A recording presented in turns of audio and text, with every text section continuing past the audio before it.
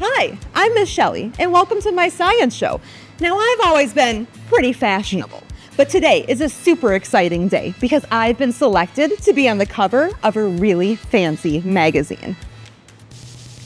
And I thought, since we already had the lights set up anyways, it would be the perfect opportunity to talk to you about how light affects our world.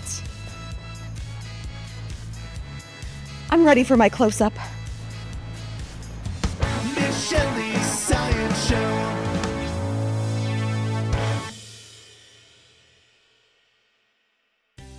Light is all around us, and it illuminates everything we see.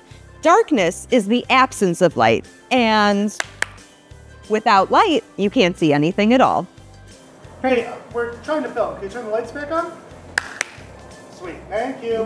One of the really cool things about light is how it interacts with different objects. So let's get a behind-the-scenes shot going so we can see how these lighting professionals manipulate the light.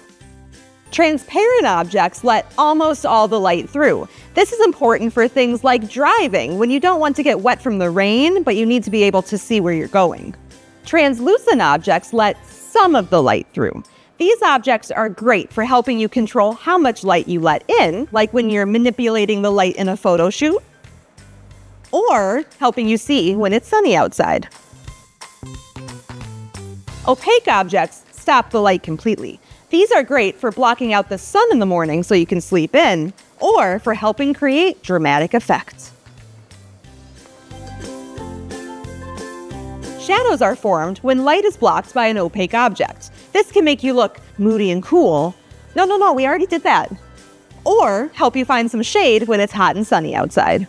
Light travels in a straight line unless it is reflected or bounced in another direction. Reflective objects are smooth and shiny, and this allows you to control the direction of the light without having to move your light source.